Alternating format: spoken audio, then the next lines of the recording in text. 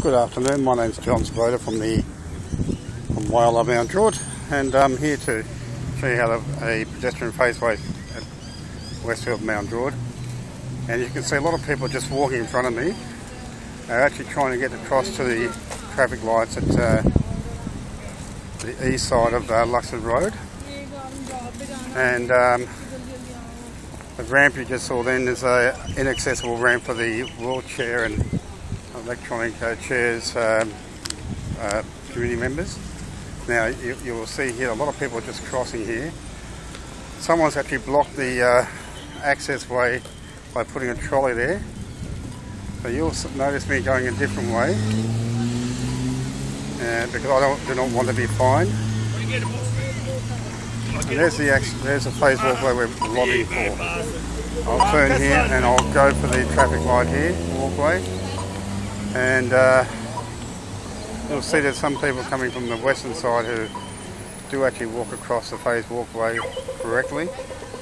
As I'm walking across, this road needs a bit of fixing up here, as you can see here. I'm turning west at the moment, you can see, or heading west. Now heading north to the phase walkway here on the western side of the traffic lights. I will now have to walk across here, and hopefully when I walk across here you'll be able to see how long the distance is.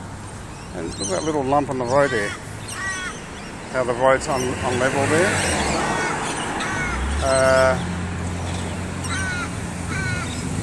It's good to see that half the roadway has been attended to, but the other half hasn't been attended to yet. As you can see, multiple cars are coming to and from. There's cars coming from the eastern side and cars from the western side when they do. A lot of traffic is to enter. A lot of traffic enters the entry of Westfield Mount Druitt north. Here we are, we're just crossing the phase walkway here legally, which is pretty wide. Now we just turn right and we'll be walking across this phase walkway here. Oh, sorry, this footpath. So that way we can see how where the other phase walkway should be placed by council and by RMS. I mean New South Wales Roads and Maritime Services. Now, if the phase walkway was placed here,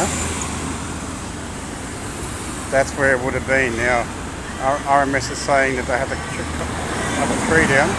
I do see that the arms of the tree have been cut a little bit, so maybe they're getting ready for it. Finally, what I can say, this is the walkway to get to Shannon Walkway, or footpath to get to Shannon Walkway. What I can say is, what I discovered was that these traffic lights are put in by old laws where only 3 phase walkways could have been put in, or 2. But the new traffic lights need to have all phase walkways. So I now turn you back to where the potential phase walkway is. $200 fine if you walk across there. Sorry, $250 fine. So let's hope the council does change their attitude, and also RMS.